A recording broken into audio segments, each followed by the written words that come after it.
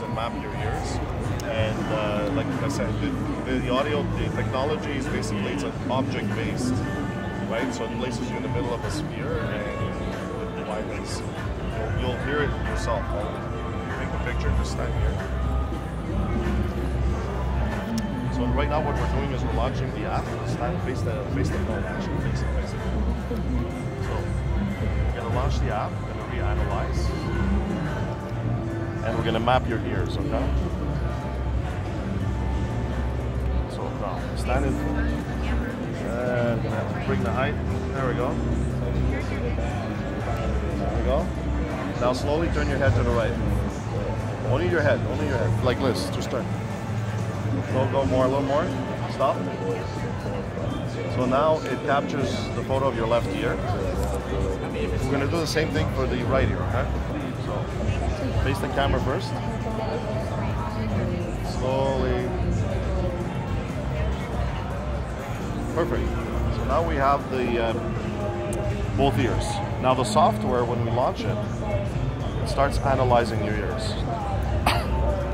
Now, this is only done once. It takes about 15-20 seconds. You don't have to redo it again, unless somebody else is using your headphones, right? We're going to launch the streaming service. In this case, we're going to launch Tidal. Now, the information we have on your ears, it's optimizing the headphones right now. For you, personally for you. I'm going to make you listen to 2 tracks. Normal, stereo first.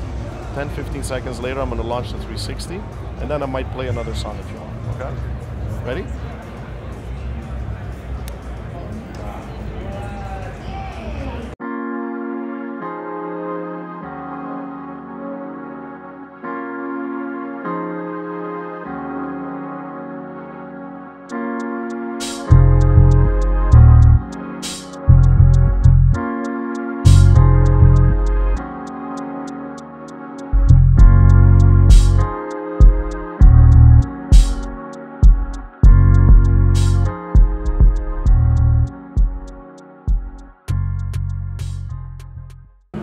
What kind of differences are you hearing? I think like especially the song, I can tell more different on the song than the actual music.